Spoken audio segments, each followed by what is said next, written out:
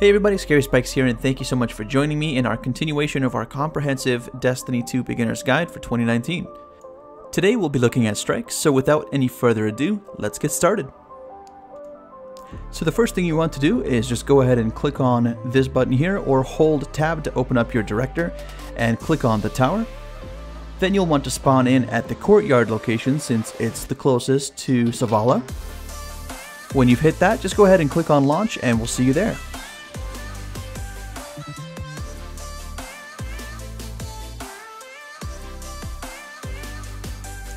Alright, so the first thing you're going to want to do when you land at the courtyard here at the tower is make your way all the way down to speak with Zavala.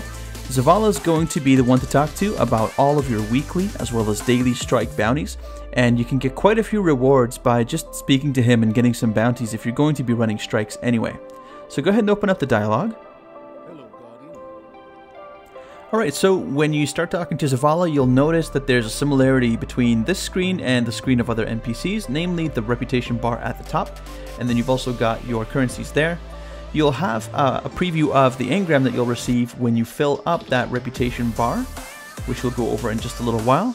And then down here you can see you have all of your bounties. So the first two will always be weekly bounties, which you'll have until the following Tuesday to complete. That's when they'll reset. The next four are going to be your daily bounties. So these have various tasks for you to complete while you're doing your strikes, and will reward you based on things that you complete. And then you also have your bonus bounties at the end, which are also daily bounties, and they are of a random nature. So usually bounties will ask you to do very specific things, like in this case kill some challenging and other enemies, or use different types of abilities, so in this case the super ability, or in some cases using specific types of damage. So in this case we're looking at void damage. The void damage can be done either by your F ability from your subclass, or you could also be using elemental weapons, which will do that kind of damage, and as long as you can use that kind of weapon to get the kill, then that will count towards your progression for that particular bounty. So now that we have all of the bounties that we can get, we're going to go ahead and exit out of here and move on to the next step, which is preparation. Preparation is pretty important because you want to make sure that you are as efficient as possible when planning out your bounties. So I'm going to go ahead and check out the quests tab here. So you'll see we have our quests over on the left hand side. Bounties will always be over on the right hand side. Each bounty will tell you, as before, what it is that we need to complete to fill each bounty up and then get our reward.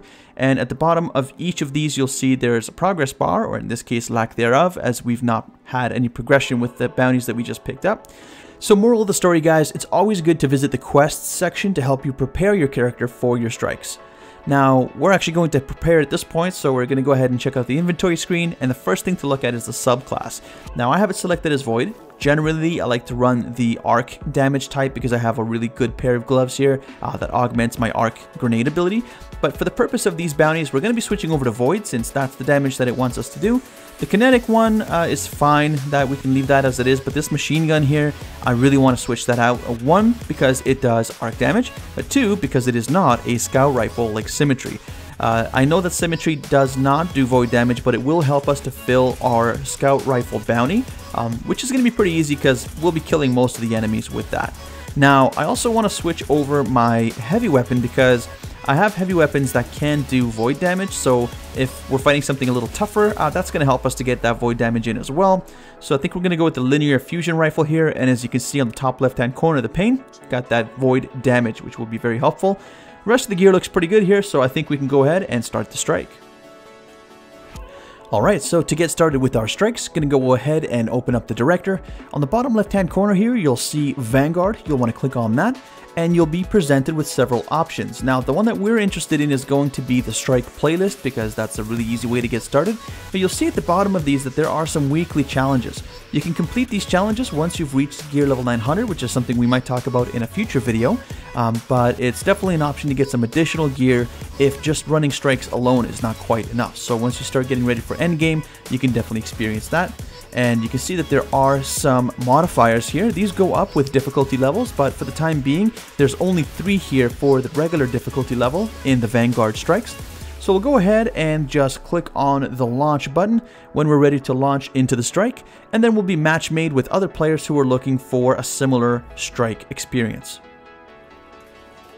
You might not notice it as you're running around massacring everything in sight, but the bounties do show up on the right hand side of your screen once you complete them, giving you a rough idea of how much you've got left to go and what's already been done.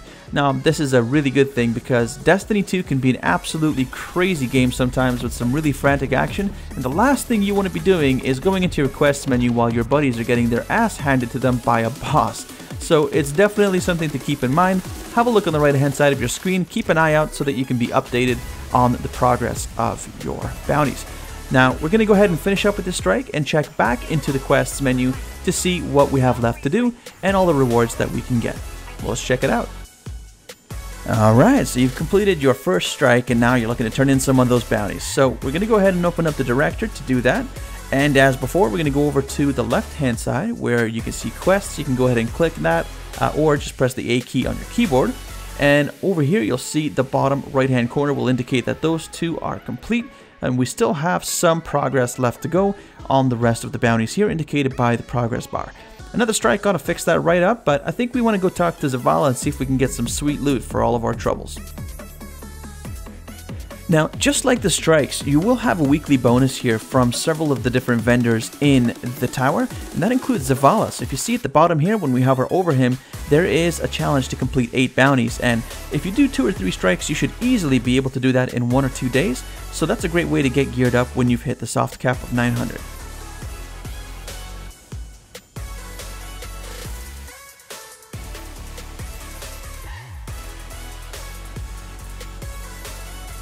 So we've made it back to the tower, and we're going to go ahead and speak with Zavala one final time, so if we can get some additional rewards, that would be pretty cool. Now, of course, you're going to get rewards for running the strikes, and you will get your rewards for doing the daily, the random daily, and the weekly bounties. But what you'll also be getting from those bounties is tokens, which you can hand in to Zavala right here. And that will gain you some reputation, which you can use to then get an engram. So each time that you fill up your reputation bar, you will get an engram. Now, as you can see down here, we're having a look at our bounties, and as you can see, they are red, which means they've been completed. The weekly ones reset on Tuesday, and the daily ones reset each day. So let's go ahead and hand these tokens in. I'm going to go ahead and grab a very nice engram here, 919. Just click on that to deposit it directly into your inventory, along with any other things like shaders that you may get. Go ahead and deposit any additional tokens that you have. That'll just increase your reputation bar, which you should be able to fill up several times, especially if you're going for those weekly challenges for bounties as well as the weekly strike challenges. Hey, look at you made it to the end of the video. That's awesome. Thank you so much for watching all the way through, and I really do appreciate all the inspiration all of you have been giving me. It's really a blast to make these videos, even though it can be hard work, but I'm so happy that it makes other people happy and at least helps other people in some way. Speaking of which, if this video did help you at all, it would really help me if you obliterate that like button, and if you didn't like it, let me know in the comments how I can make the next video better. Now, with the holidays coming up, I just wanted to wish you all a Merry Christmas, Happy Hanukkah, or whatever else that you happen to celebrate. Make sure to spend some time with your family and play some video games. And with that being said, I hope to see you guys in Destiny 2 and in the next video. Bye for now.